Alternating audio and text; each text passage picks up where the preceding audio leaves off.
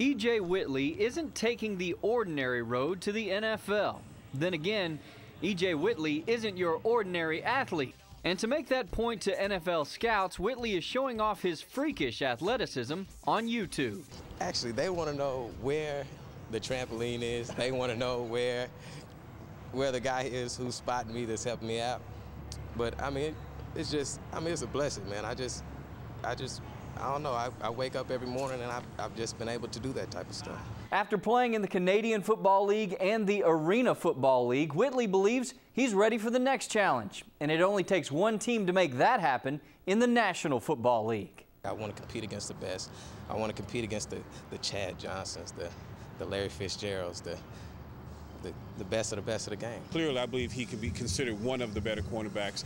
And do I think he has the type of athleticism that can make it in the league? There's no doubt. At 25, Whitley knows time is growing short if he wants to make it to the NFL. But just because his window of opportunity is closing doesn't mean it's shut just yet. It's me busting the window wide open, pretty much. It's just me trying to expand it and just, continue to beat that clock. I'm glad to have gone through it. I mean, it's a blessing to go through it. And I mean, I look forward to the uphill climb. Matt Mitchell, KVUE Sports Night Beat.